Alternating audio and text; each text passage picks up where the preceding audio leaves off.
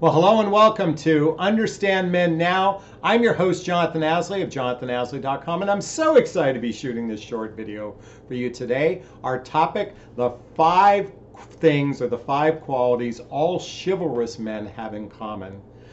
Real quickly before I get started, if this content resonates with you and you feel like what I shared can help you in your life, please check out the links below, whether it's scheduling a one-on-one call with me or getting my free gift or checking out my book, What the Heck is Self-Love Anyway? Please check out the links below. Okay, back to our topic, the 5 things all chivalrous men have in common.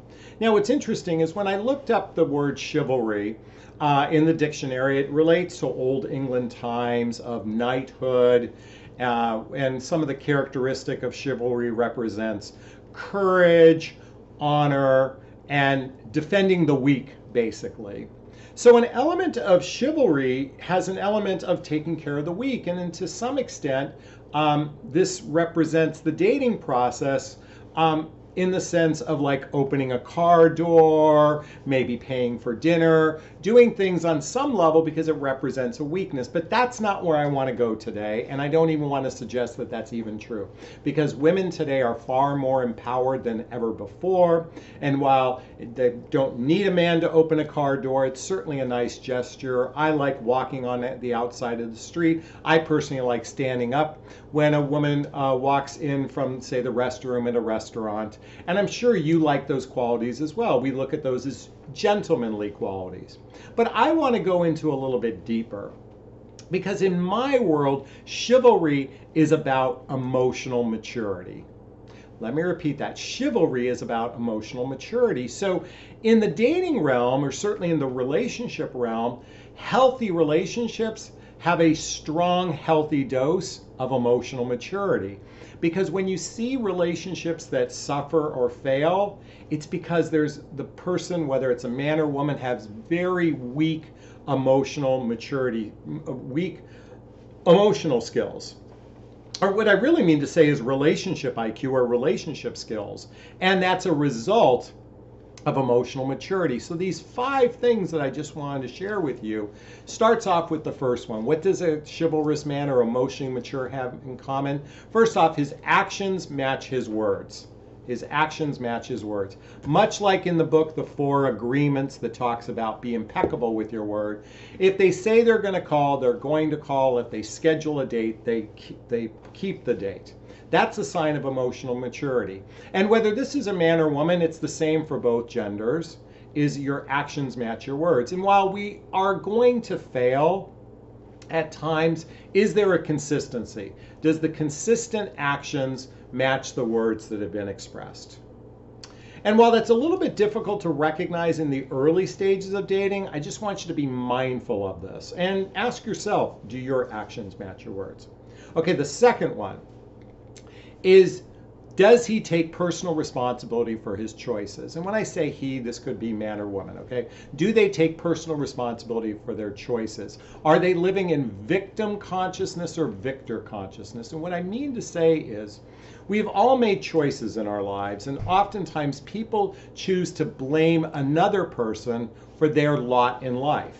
And they even go as far as acting like a victim in the case. So I'm going to encourage you, ladies, from a dating perspective, is pay close attention to a man sharing his past experiences with respects to his last relationship or even his marriage.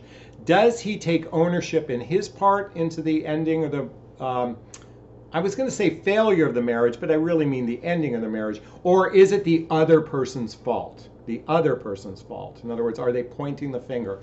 Because what you're looking for is, do they take ownership? And then if they point the finger, do they act like a literal victim from the experience? I know as a single man dating, I've talked to so many women who are literally putting all the blame on their ex-spouse for the problems in the relationship, and they take zero ownership on their part. And to me, that's a sign of emotional weakness now, or immaturity, I should say. Now, that's not to say that the other person might not have been culpable in the ending of the relationship, but you have to take ownership for your part. And whether it's you or the man you're dating, is listen to their languaging. Do they act like a victim, Or are they stepping into their empowerment and say, look, I made a poor choice in my life. I take ownership for my part in the ending of the relationship, and they had their certain culpabilities as well. Okay? So that was number 2. Number 3, do they fight fair? Do they fight fair? And what I really mean here is, do they have good conflict resolution skills, good conflict resolution skills. The reality is men and women, or boys and boys, girls and girls, you're going to rub each other the wrong way at times. And in relationship, you can certainly rub each other the wrong way a lot. So do you have the ability to fight fair? In other words, are you going to listen to the other person's point of view? And are you going to listen and accept their point of view while maybe sharing your point of view and asking that they listen to your point of view? And while you can maybe agree to disagree, a chivalrous person or emotionally mature person is able to step in and to listen and accept another person's point of view. Now, fighting fair also means treating a conflict in the context of it's a conversation and not a confrontation. It's a conversation, not a confrontation. So if it's confrontational, it's most likely going to be problematic. And so oftentimes people that don't know how to fight fair, it's because they would rather be right than to be happy. Let me repeat that. They'd rather be right than to be happy. So an emotionally mature person would much rather be happy, and they will approach a conflict in that way. The 4th one is empathy. This is basically being able to feel someone else's feelings, care about another person's feelings in relationship. And sadly, both men and women struggle in the area of actually caring about their partner's feelings. And we can even go as far as to say men have been suppressed in their feelings since they were young boys. We were taught to stuff our feelings. And a true chivalrous man or an emotionally mature man is able to appreciate and feel someone else's feelings, or at least care about another person's feelings and to suggest it matters. Okay? And the 5th sign, or the 5th thing of all chivalrous men have in common, is transparency. Basically, when you ask them a question, they're not trying to deflect it, they're not trying to avoid it, they're not turning it around and making it your fault for even asking the question.